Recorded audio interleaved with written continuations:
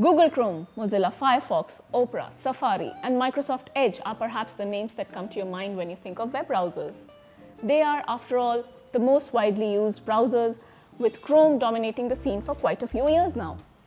But in the early years of the World Wide Web, there was one undisputed leader, Netscape Navigator. It wasn't the first web browser ever, but if you had access to the internet in the mid-90s, it's very likely that this web browser is how you experience the web for the very first time. With technologies such as the SSL protocol, Firefox browser, and JavaScript, Netscape, as the 80s kids would know, has left a rich legacy behind. Programs that you may use today, even to watch this video right now, all owe their existence to Netscape. And for a business with offices in 14 countries and quarterly earnings of up to $120 million, it seemed as if nothing could stop Netscape from becoming the force to reckon with in the web browser industry. So what happened to Netscape? Well, as with any good Western, there was a showdown on the horizon. And in this case, the villain was none other than Internet Explorer. Despite its initial success, Netscape just couldn't compete with the might and shenanigans of Microsoft. And the company laid off a majority of its staff and disbanded their business as we know it. In today's video, we'll take a trip back to the 1990s to talk about Netscape and the browser wars. Mark Anderson and Jim Clark started Netscape in 1994.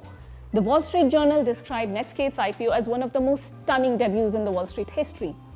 Clark's initial $4 million investment was now worth over $600 million. Netscape Navigator quickly became the most popular browser out there, unaware of the storm that was quietly brewing elsewhere, one that would change the course of Netscape's history. The lethal storm was Microsoft, which released Windows 95 and included in that pack the very first version of a little program called Internet Explorer.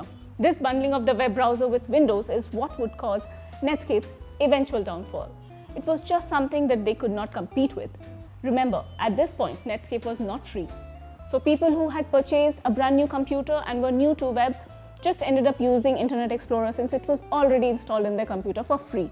But these business practices were very controversial as they gave Microsoft an unfair advantage. However, despite many lawsuits, Microsoft was never forced to stop bundling Internet Explorer with Windows, which resulted in the decline in the market share of Netscape Navigator.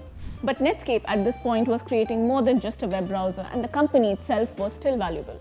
So much so that in 1998, America Online, or AOL, purchased Netscape Communications in a deal valued at about $10 billion.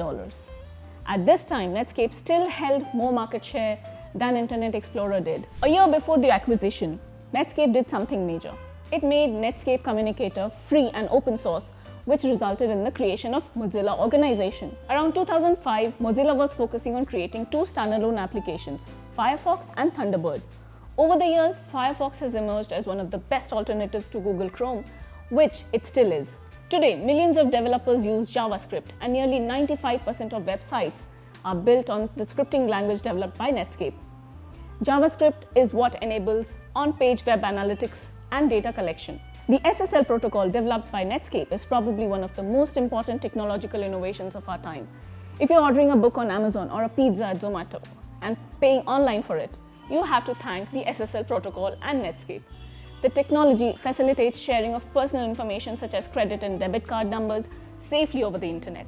Moving on, the concept of cookies, yes, those that we love to hate, also comes from Netscape.